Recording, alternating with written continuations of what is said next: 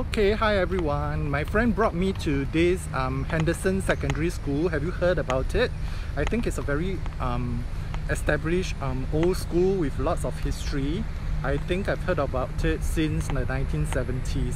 Anyway, it's now been converted to plots of land that you can actually rent and grow your fruits and vegetables. And it's actually quite a fun spot the way they have redone it. So I would like to share what I saw on the grounds with you today.